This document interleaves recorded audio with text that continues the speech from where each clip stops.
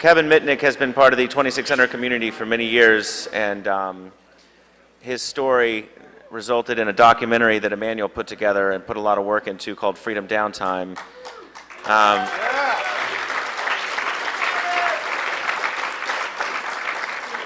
If you haven't seen that, I highly suggest you pick it up. I don't know if it's for sale out there, but if not, it should be.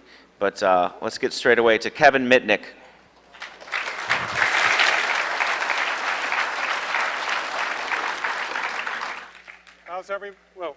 Hello.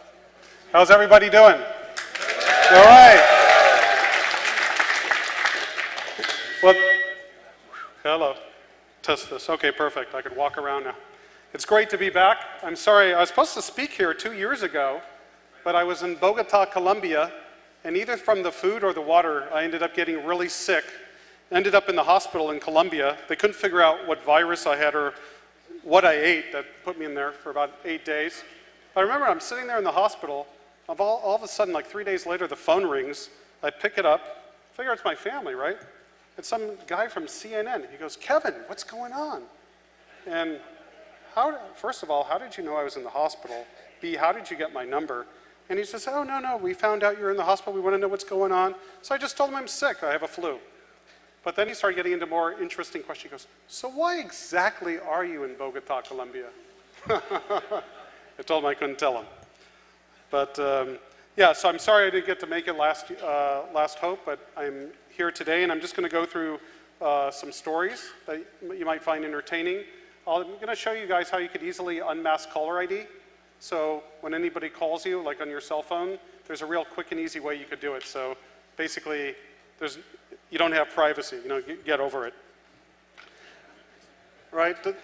Have any of you already do that? Do you already unmask your caller ID when people call you? Because the old way of doing that is you forward the incoming call to an 800 number and then forward it through one of these services back. But there's a much easier way. And last week, I'm proud to announce I got to sign my book deal with Little Brown. It's a publisher in New York, and I'm going to be able to write my life story. I had to wait a long time.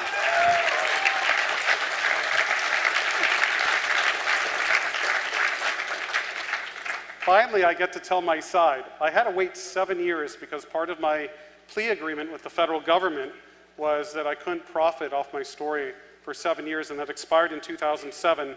And then it took a while for my co-author and I to write up a proposal, and I went around to these publishing houses, and I finally got the deal. So I hope, maybe in the next conference, I hope this is not really the last hope, but if it is, but the next HackerCon, I'll be able to present that book all to you. So, some stories. I don't know, how many of you were here when I spoke 4 years ago?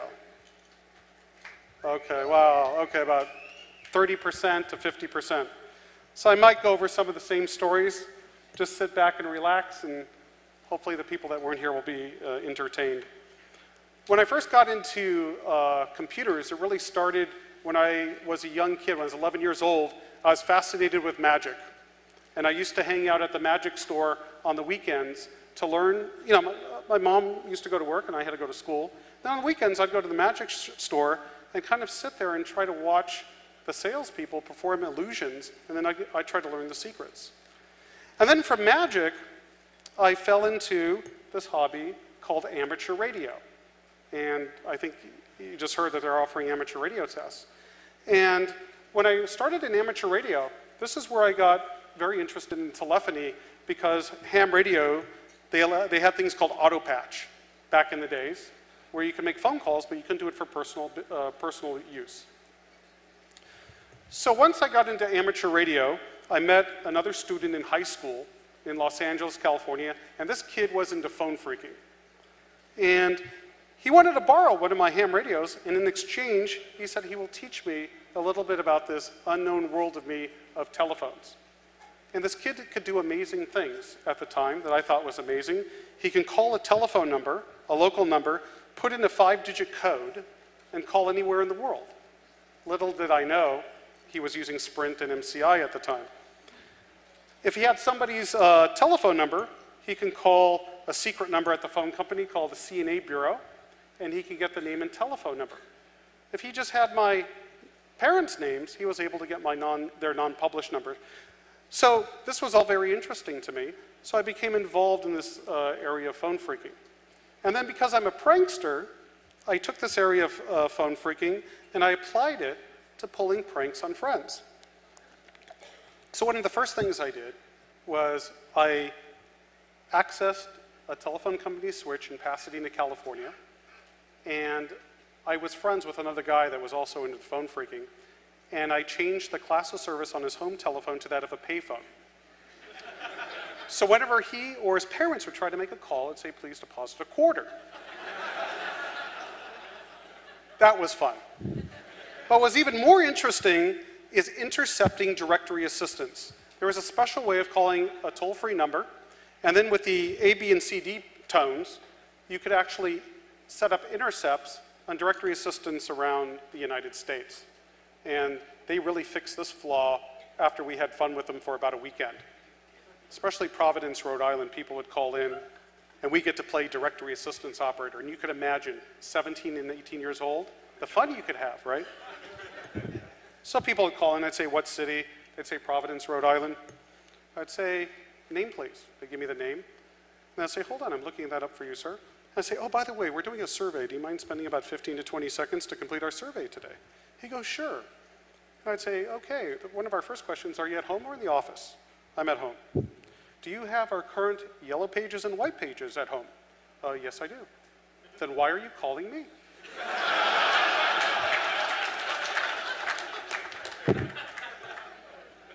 Another call, someone, what city? Providence, Rhode Island. May I have the name, ma'am? Sure, it's John Smith. Okay, one moment, please. That number is 555-212-37. What? 555-212-37. And they'd go, how do I dial a half? And I said, between the 1 and 0s, you're dialing the phone, you just kind of give it a little bit of a nudge, or you can go down to our phone center stores, they existed at the time, and you can buy one of our new phones that has halves on it. Unfortunately, that fun only lasted for the weekend, because we did a little bit more immature pranks, but I'm not going to go into that over here in this conference because I'm being recorded. And by the way, anything I talk about today, just my disclaimer, everything happened over 5 years ago, so it's past the federal statute of limitations. All right, so just so we know. Okay, perfect. But when I was in the amateur radio, I also was a prankster, and my target was my favorite, not my favorite, but the most well-known fast food restaurant in the industry, McDonald's. Have any of you played with McDonald's with radio in the audience? And you know what fun you could have, right? So when a customer drives up to the drive-in window and places an order, I, with my friends, parked across the street, could take over the system. So now the customer's not speaking to the guy inside with the headset, he's speaking to me. So you can imagine, right? Customer drives up, yes, may I take your order, please? Yada, yada, yada. And say, well, congratulations, you're our 50th customer today. Drive forward, your order's for free. And then I had a friend that did a really good Indian accent, right? So what happened is the customer would place the order, and it kept getting repeated back incorrectly, right? For about 10 or 15 times, so the person loses patience. And then, of course, there was menu changes at McDonald's, where no longer were there hamburgers, French fries, and sodas. It was all burritos, tacos, and hot dogs.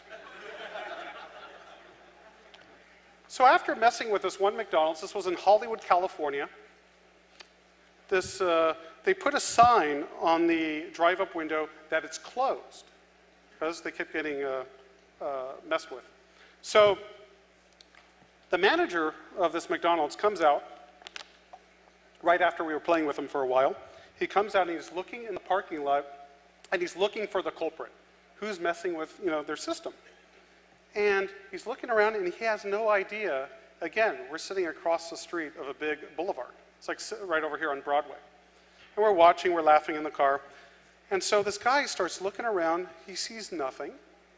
He goes up to the drive-up speaker, and he's examining it, and he's looking at it like, he's like it's possessed. And he's like looking around. And then he doesn't see anything, so he puts his face right next to the speaker. I couldn't resist. What the fuck are you looking at? And this guy flew.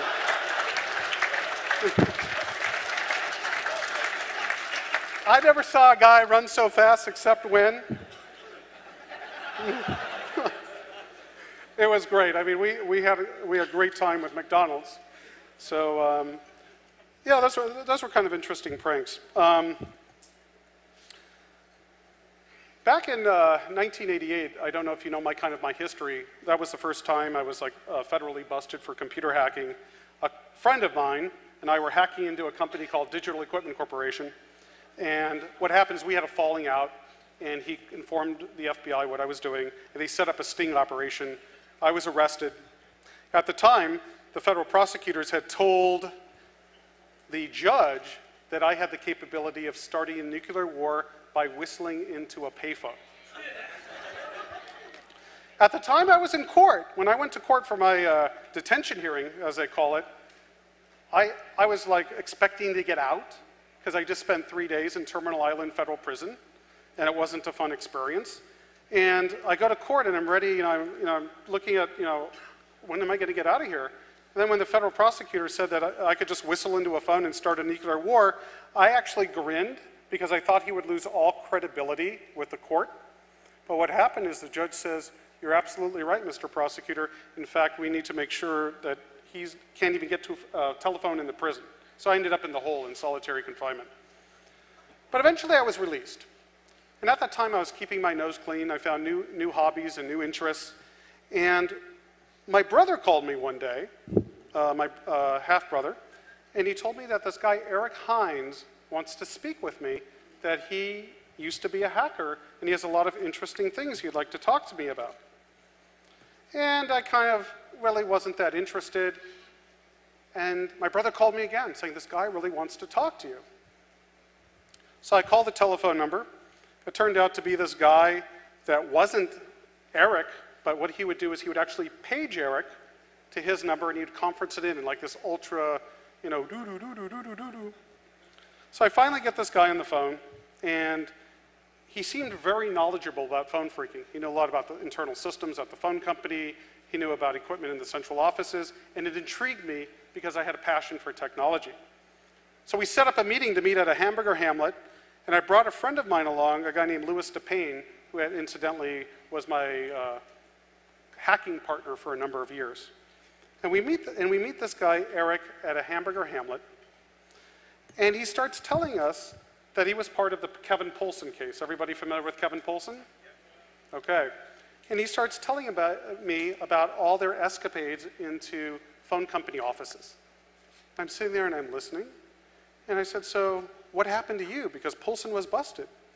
He says, "Well, I was in Texas and I was busted for doing some sort of credit card fraud, but they wanted some information about how I was doing the fraud, the FBI, so I cooperated with them and told them how I was able to commit these frauds." This is him telling me. "And I got out early. I got a deal." I said, "So they didn't ask you about Poulsen?" He goes, "No, they only wanted to know about me." Doesn't sound like the FBI. No, usually they want to know about everything. So eventually, during the conversation, he says, "We're talking about different systems at the phone company, Cosmos, SCCS. I'm not going to go into all the MISAR. Remember all these, familiar with all these names of internal systems at Ma Bell? And then he mentions a system called SAS. He goes, "You know about SAS, don't you?" I go, "Maybe. What does it do?" He says, "Where you can monitor anybody in Pacific Bell." And I go, no. I go, "Tell me more about it." And then he clammed up and didn't say another word, and the meeting ended. And I was intrigued. I wanted to find out. I didn't know about this system called SAS. What exactly is it?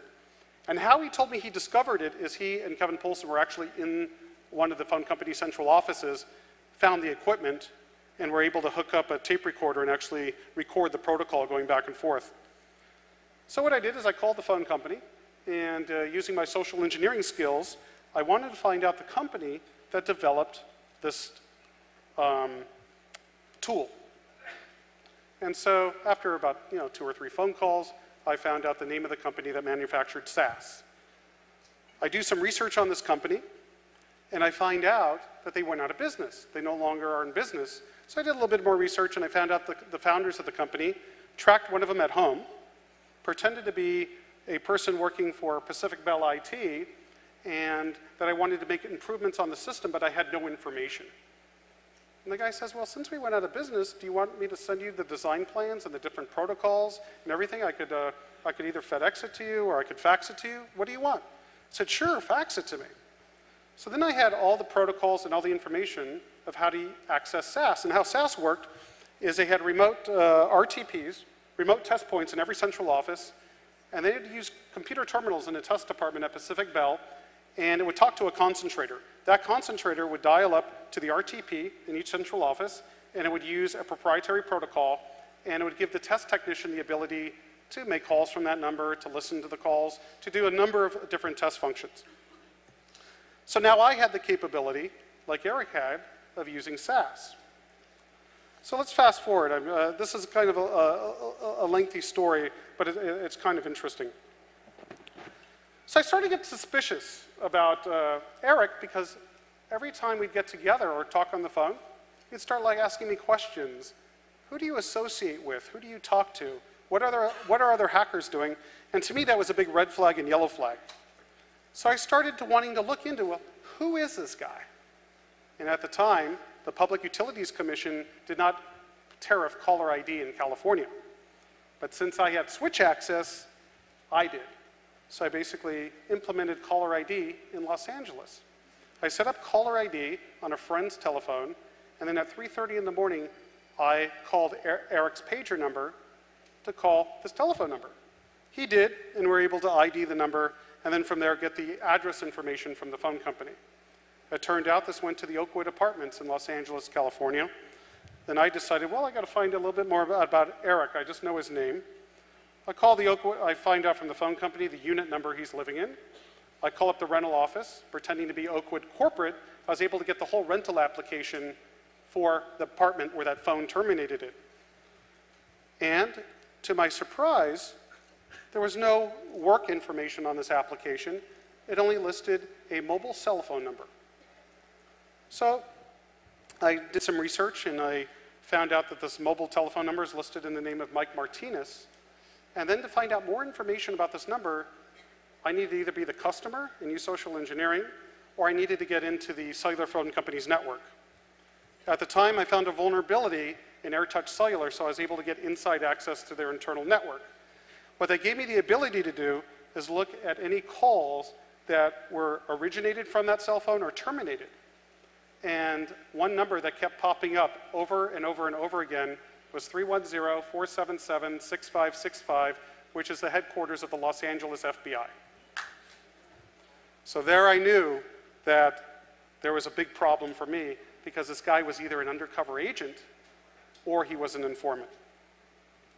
So why I'm telling you the story too is because I had to go through a lot of trouble to implement caller ID to get his telephone number. Now I'm going to show you how you could unmask private numbers, because if it happened today, he would have simply blocked his number.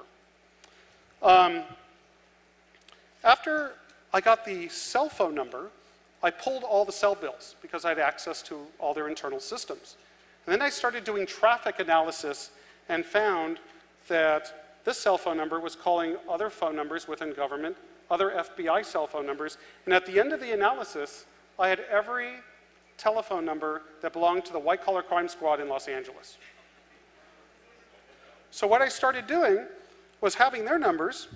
I was able to do originating and terminating number searches, and then what I started doing was searching on Eric's number. Well, who's calling him within AirTouch Cellular? And who's calling Pacific Bell Security? And then I was able to find the case agent's cell phone number because he was calling Eric, he was calling Pacific Bell Security, he was calling different numbers at the bureau. So then, what I did is there was this device called the DDI.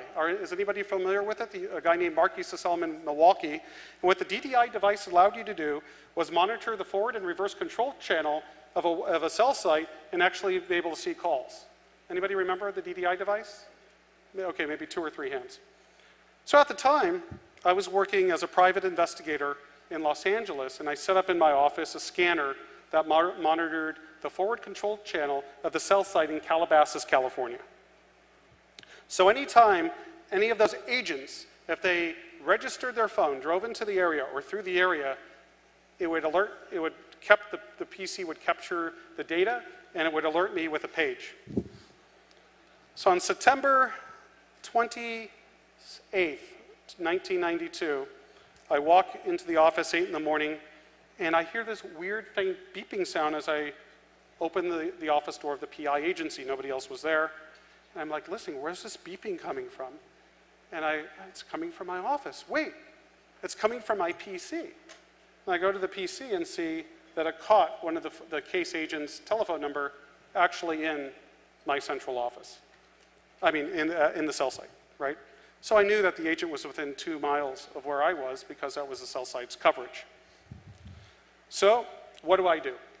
Well, I knew 2 things were happening. 1, I was under surveillance.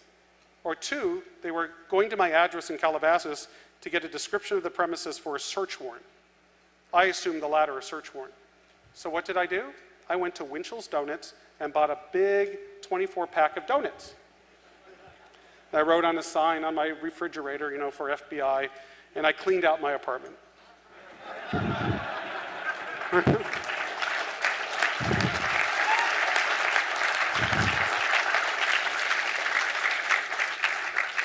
But I wasn't sure if it was really the Bureau, okay? No, I knew it was the Bureau. I wasn't sure if they were really going to search me at the time. So I was really unprepared. I waited the next day. Nobody knocked on the door. There was nothing happening.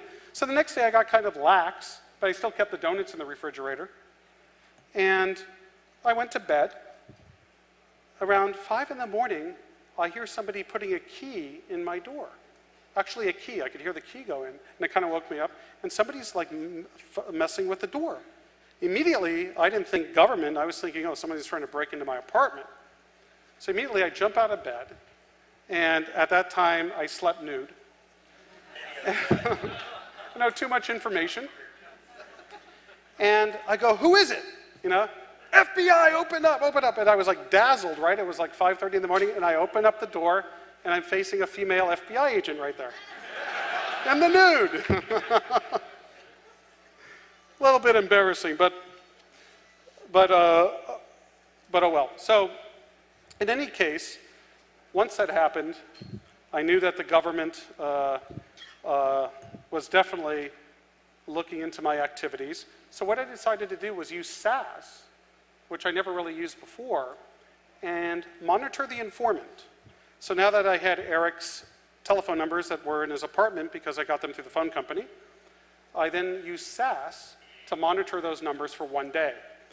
And about after 1 hour, there's this call that comes in, and when the call comes in, you hear like it's, what they call it is a SAS shoe, is you call the frame, you put up a SAS shoe, and then you use that, use SAS to actually lay in wait for the call.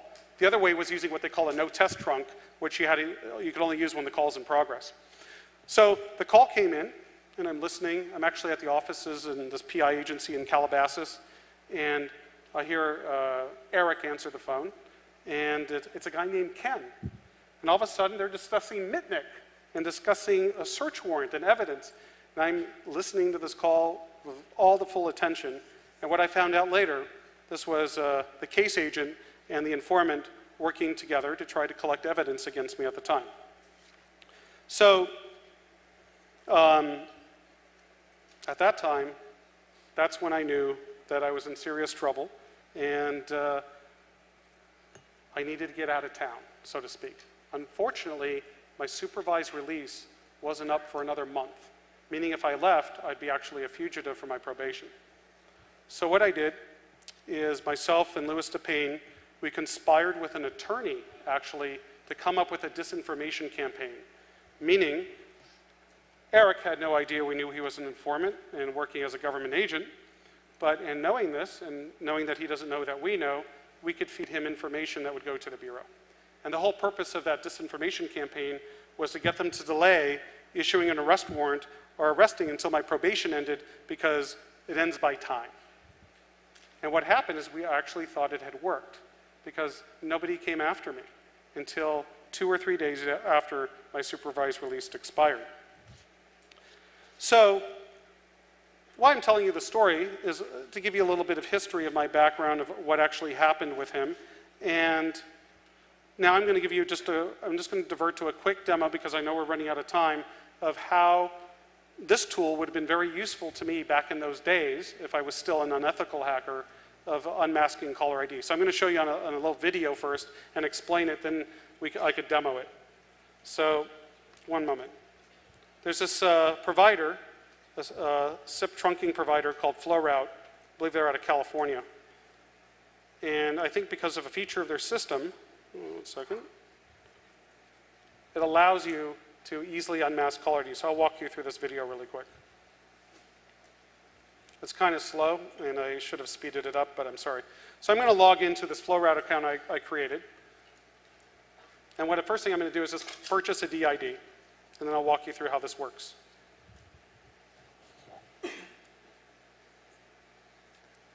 So at least you get something useful other than stories, something that you could actually use for your inbound calls. So I'm going to purchase a DID. I'm going to purchase an Idaho number. It's like $1.39. I just went through every step so you'd see what's going on.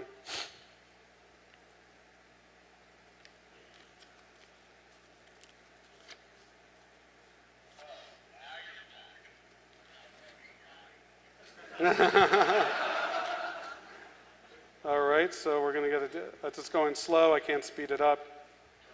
I could stop it, of course. So I'm going to just go in and get the SIP configuration for Asterisk so I can do the registration,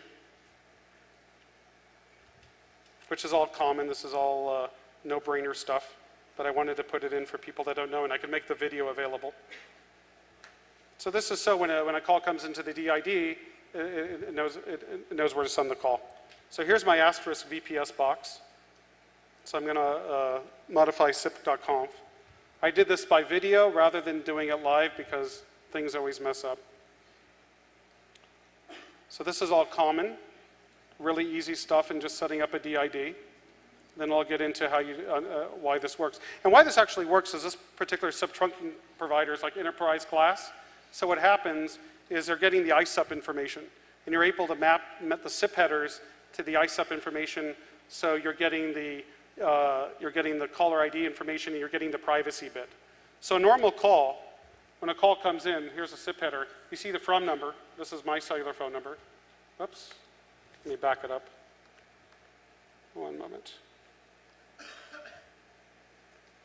Okay. You're getting the from number, okay, which is the number that I'm calling from, and the p-certed identity is basically a SIP header that contains the same information. Here the call is not blocked. This is a normal call coming in.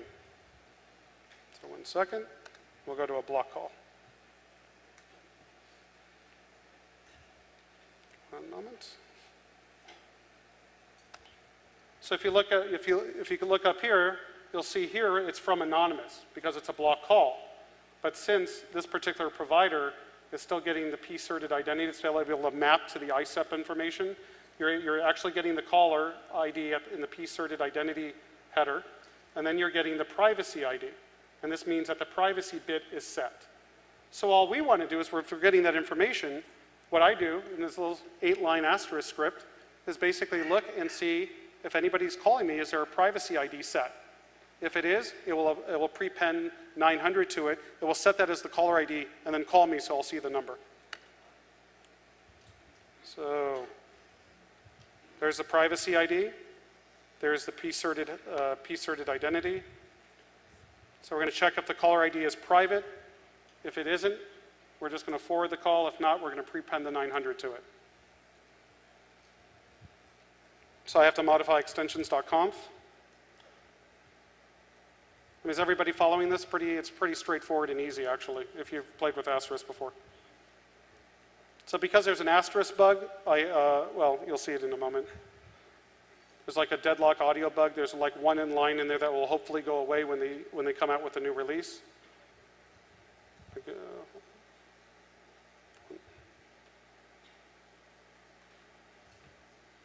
Sorry, this is a little bit slow. This is because of the asterisk bug in the first line. That takes care of that. Then what I'm doing is I'm just setting two variables. I'm setting the p-certed ID to the p-certed ID from the identity from the SIP header. And the same thing I'm going to do is set it for the caller ID as well. I mean the privacy bit, I'm sorry. You'll see it in a second. So I mean, you just have to copy these 8 lines and sign up for an account and you can unmask your caller ID. Then I'll get into a couple more stories at the end. I just wanted to show you this real quick.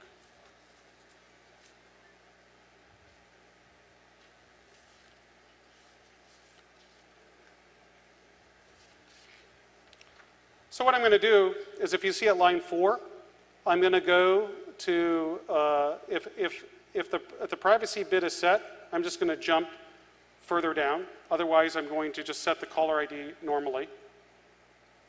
I'll jump down to line 8. You'll see it in a second.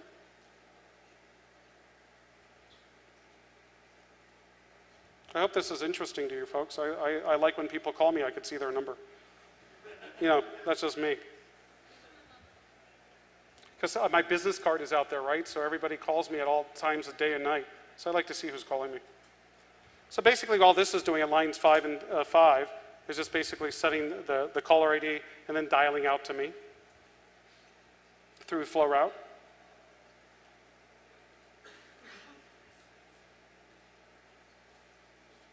This is where I jump to if the privacy bit is set, then I'm still going to I'm going to prepend 900 to the caller ID on the p-asserted identity. Then I'm going to set that and then call myself. So what happens is when somebody calls me and the number is blocked, it will prepend 900 to it.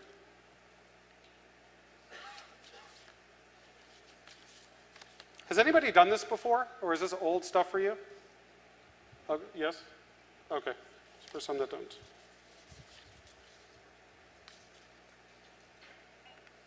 Because I rarely find providers that actually have the p-certed identity and the privacy bit that they'll provide you that information. I haven't found any. So this is why it's kind of unique to me, and I just found it the other day. And that's basically it. So, does anyone want to give this a shot? You'll call me unblocked to my DID, and then you'll call me blocked. Do you want to see the difference, or do you believe it? Oh, you want to see it? Let's see it. All right. All right. So go to the camera. Ah. Somebody's sending me all these texts. All right. Hold on a second. See? All right. Don't send me text messages. Okay. So, anybody have a cell phone? They want to call me blocked? All right, here's the number. Who's doing that? Okay. That wasn't blocked because you don't see the 900. So you want to call 208-906-8200. That's the DID that's going through this asterisk logic. 208-906-8200. I could also do it from this phone, but if you want to try it. There you go. Somebody called it. You see it? It's prepending the 900.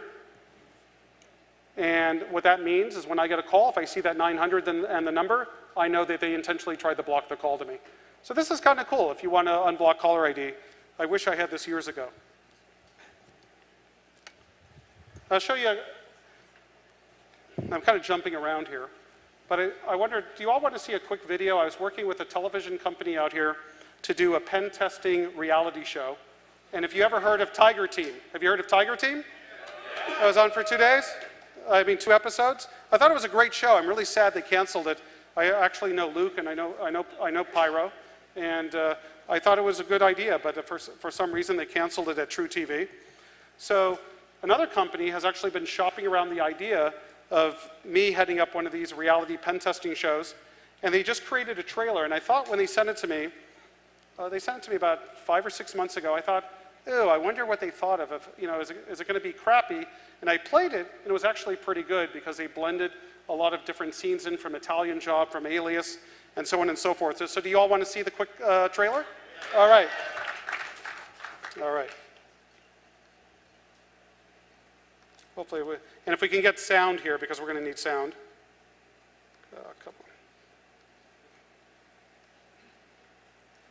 So we have the sound set, I hope? And we're going to try it.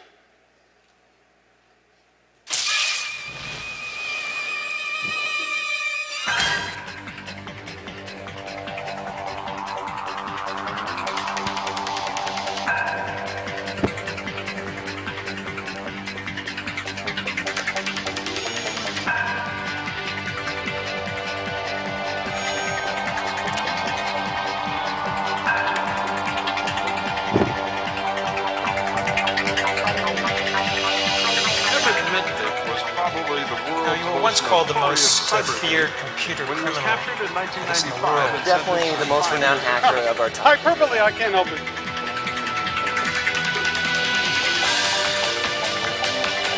Kevin was systematically attacking the computers of some of the world's largest cellular telephone manufacturers. He was able to elude us by virtue of knowing the telephone and the computer systems well enough. He was arrested and subsequently sentenced to That's a federal bad prison picture, time. isn't it?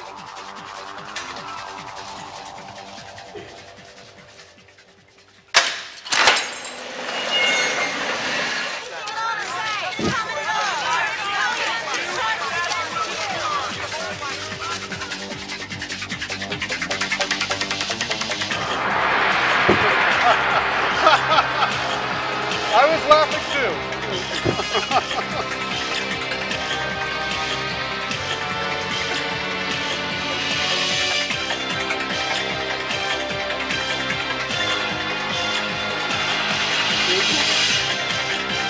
Jennifer Gardner.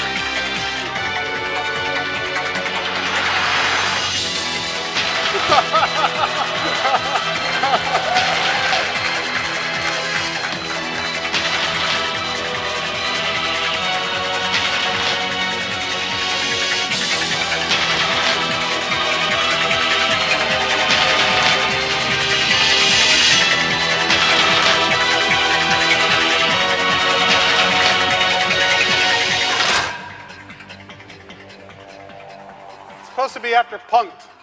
They did Hack. So they did this little trailer. I thought it was kind of cute, so I thought I'd share it with you. I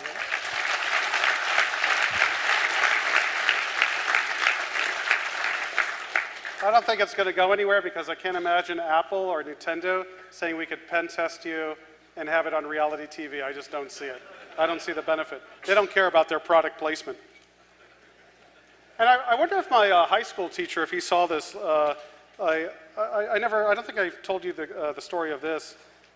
When I was in the phone freaky in high school, and I had another student, and he said, hey, you might want to go to computer class. It's kind of interesting. And at the time, I was like, oh, no, I'm just interested in telephones and radios. I can care less about computers. And at the time, to get into computer class, you had to have like a prerequisite of trigonometry and calculus and all this sort of thing. And the telcos were going for electromechanical switching, crossbar over into ESS. So I kind of half wanted to get involved in computers, but I didn't have the prerequisites. So the student introduced me to this computer instructor. He said, I'm sorry, Kevin, you have to wait till you take these additional math courses, and we can't let you in. So my friend says, hey, show the teacher what you can do with the telephone. So I was able to do all these neat things that that you can imagine what you could do with the telephone system, actually access computers over voice. And he says, sure, I'm going to waive the prerequisites and let you into class. So the first assignment was to find the first 100 Fibonacci numbers in Dartmouth Basic. And to me, that was boring. Who cares about finding the first 100 Fibonacci numbers? I was more interested in finding the teacher's password. And at the time, can you imagine? You had an Olivetti 110 baud terminal, and you dial up to the DEC system, which was running RISC-to-C. You remember that. And you use the acoustic coupler, and you were doing a lightning fast speed of 110 baud. So the teacher, when he was typing in his password, he would really shield it. And I go, oh, what is he trying to hide? I want to get his password. So rather than writing that program that would find the first 100 Fibonacci numbers, I simply wrote a simple login simulator. So what it would do is it would simulate the RISC-to-C system that he was dialing up to, it would take his username, and usernames were, it was actually a number, 1,5 or whatever, and ask you for the password, and it actually would log him in. But he wouldn't know that he's actually, talking to my code and not talking to the operating system. So then what we would do is we'd go up to him and say, hey, Mr. Christ, your new password is blah, blah, blah. And he'd get really pissed, and he'd go change it. And he couldn't figure out how we were doing it. He actually made me, this is not bullshit, he actually made me, when he would log into the computer, I'd actually have to leave the classroom.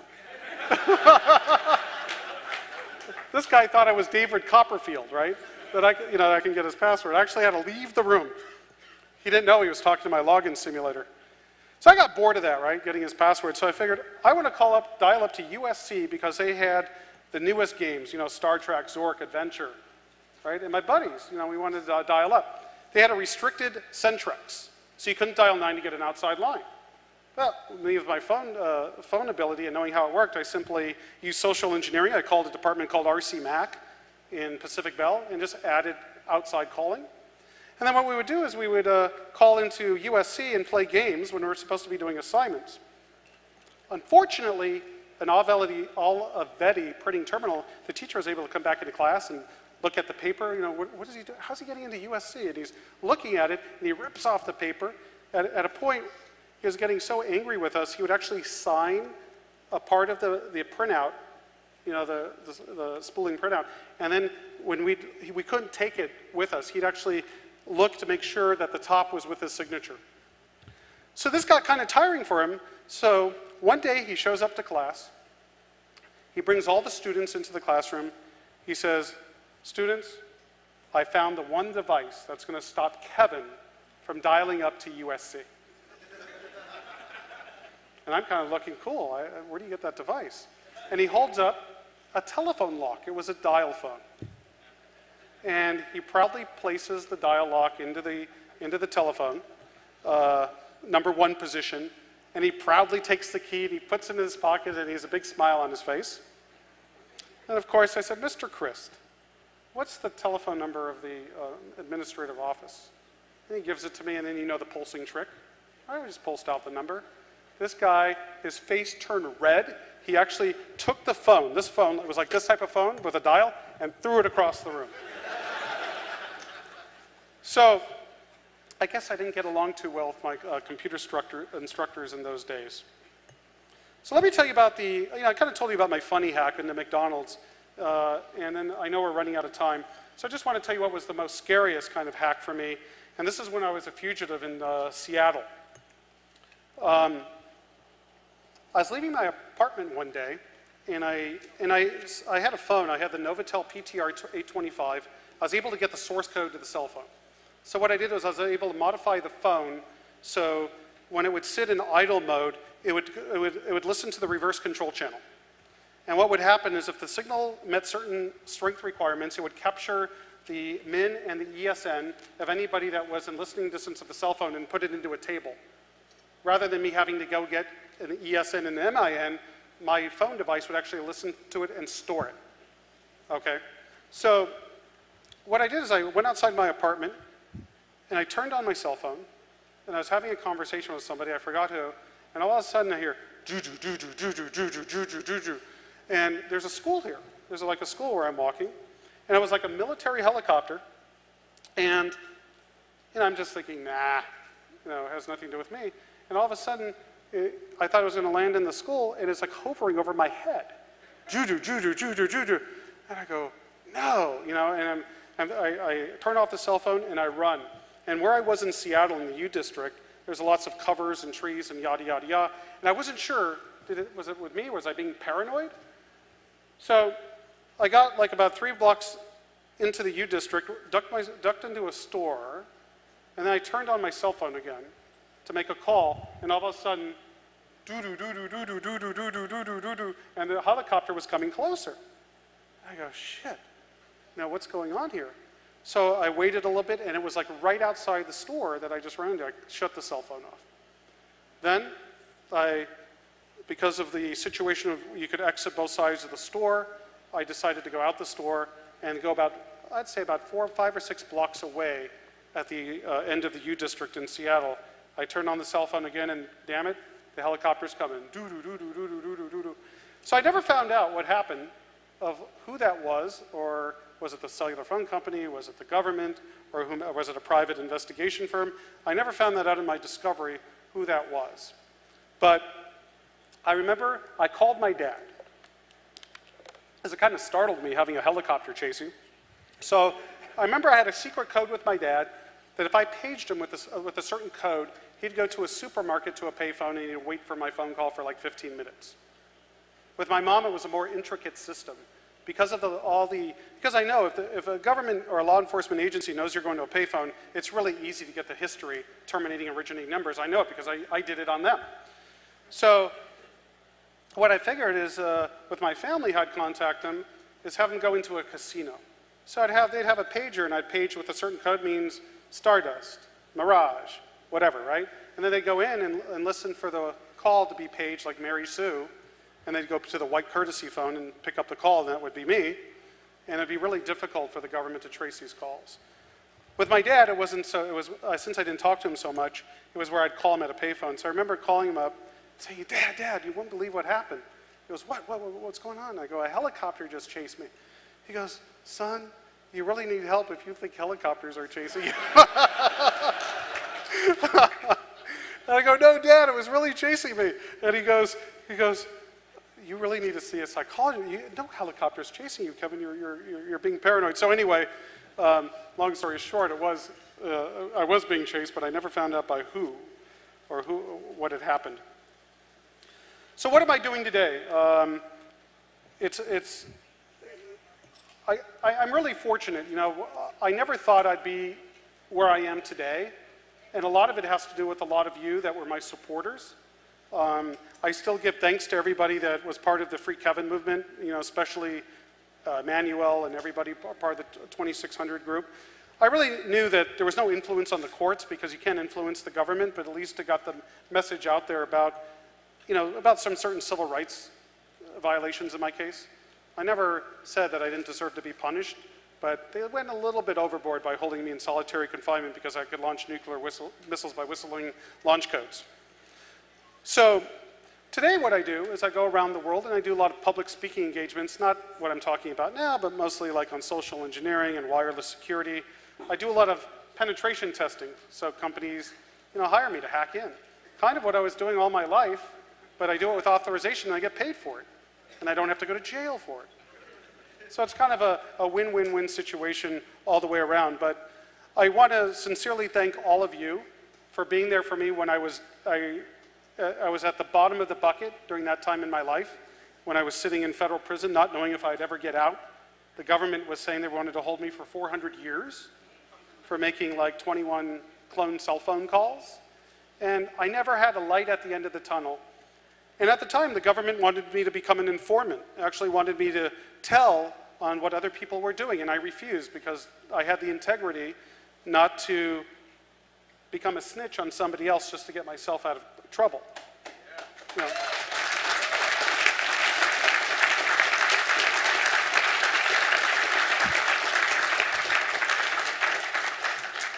Because unfortunately, that's what happens in 95% of the time is people cooperate against each other and everybody goes down.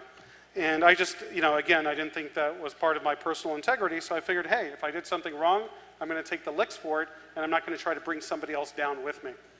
So when I was going through this whole process, I had hundreds of people writing me letters, taking my phone calls, building websites, starting the Free Kevin movement.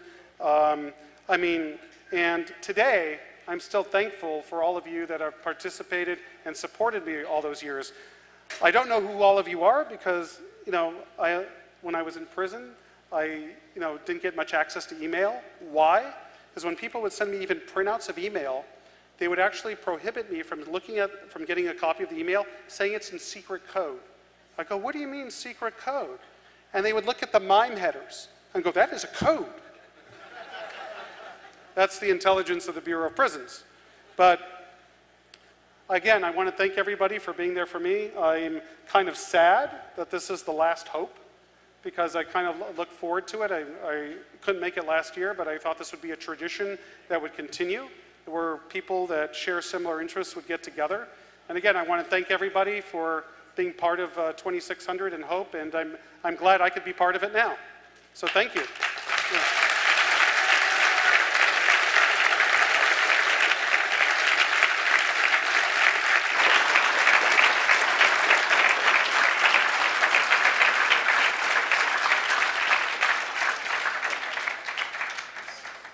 So I have a gift for most people here, and I don't know, they said they had like probably 2 minutes left, 1 minute?